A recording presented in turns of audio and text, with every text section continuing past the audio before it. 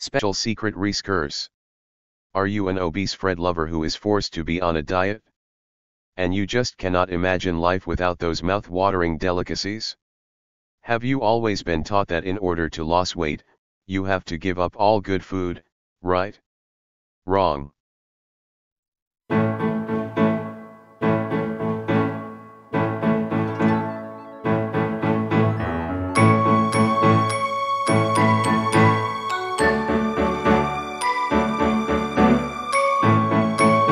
You've decided that a low-calorie diet is a right thing for you. Now, how will you make this work for you?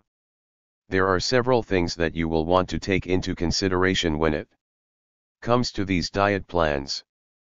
First off, realize that you are committing yourself to a lifestyle change, one that will take practice and dedication to pull off. No diet is easy. But, remember this.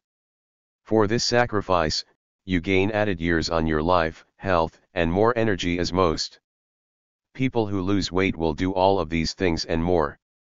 Now, how will you begin to manage your low-calorie diet? First, consider one of the most important things to you. That is your nutrition. You can't lose weight or become healthier if you are not eating the right foods. In fact, you will find that you just can't lose weight effectively if your body is struggling to maintain its health and well-being. Therefore, take some time to take into consideration not only low-calorie foods but also low-calorie foods that are nutritiously balanced for your health. You may find that you are not getting enough nutrients into your system with a low-calorie diet.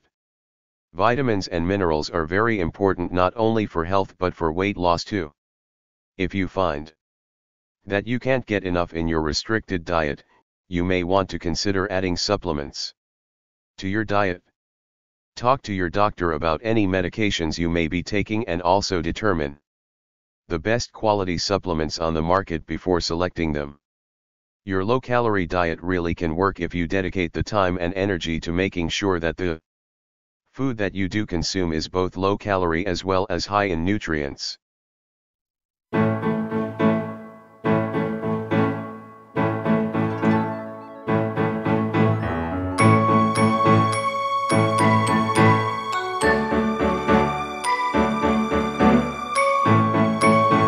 Low-calorie diet, no-calorie foods. Since you are on a low-calorie diet, it would be great to find out if there actually are foods that you can consume that have no calories to them.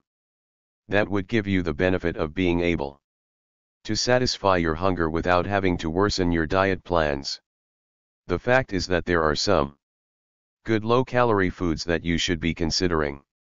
If in fact you do need to help stave off those hunger pains, this may be the way to make sure it happens. When considering foods that are labeled on the market as being no calorie, take a look at them. If they are very costly, they may not be worth it.